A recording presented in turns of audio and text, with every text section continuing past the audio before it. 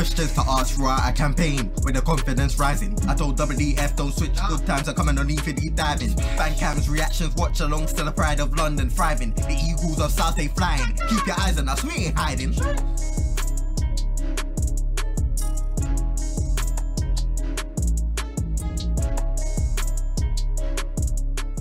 Eagle Eye Football here, Crystal Palace 3, Burnley 0. Joined here with Mr. Statman Dan.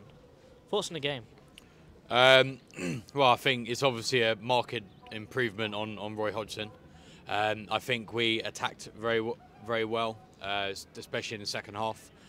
Admittedly, Burnley weren't very good; they were pretty terrible. But they, we caused them problems. At the end of the day, we're the ones we had to put the ball in the net. We had to create chances, and we did. And to be honest with you, I'm not going to slag off Roy, but I think if Roy was managing that game, I think it would have been a pretty cagey, rubbish game. They would have had chances, and I reckon it would have been maybe like 1-0, maybe at best. I think.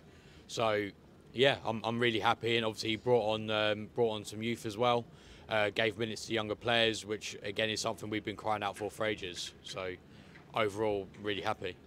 With Glasner, it's definitely a big change of formation, change of style to what we're used to. But to me, it seemed like they've been playing it for years, and we seem to have dominated from minute one, really.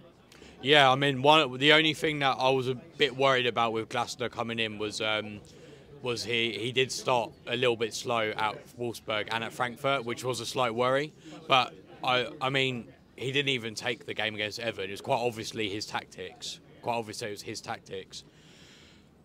And yet, even in the Everton game, it felt like they understood the system. And then, obviously, fast forward just under a week later, they seem a lot more settled. So, after, say, 4 or 5 games, I'm looking forward to seeing where we are, because it just seems like an upward trajectory based on those 2 games. Definitely. Do you think that we got it spot on Tactical again? Of course, always. We talked a lot about Glasner's tactics, and we saw that today. We saw that on Monday as well. I think the tactics we talked about on there, like Munoz being so attacking, the wing backs being so attacking, also the press as well. They were all things that we talked about. And then I know we didn't talk much about Burnley as well, but I think we were right in saying that we were expecting us to win today. Definitely. They did go down to 10 men, but genuinely we're worse against 10 men, funny enough. But I think we actually done all right today. Yeah, no, absolutely. I kind of feel sorry for Brownhill, the one that got sent off, because it wasn't his fault. I thought he's got to make that tackle. Trafford's put it right in it.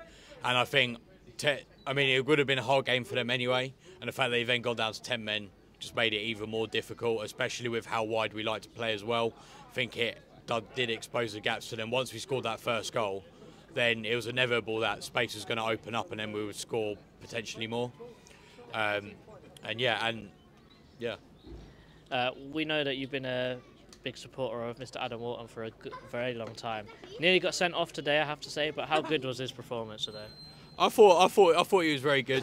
To be honest, I expect it off him. Like, every game he's played so far, he's been really good, and I just don't expect any different now. And for someone who's only just turned 20, that's incredible to make that step up from the Championship to the Premier League. I wouldn't say he was probably one of our best players today, but he was definitely solid. And come on, he's from Blackburn. His family support Blackburn. He probably was almost going to get sent off today against Burnley. Finally, who's your man of match today, mate?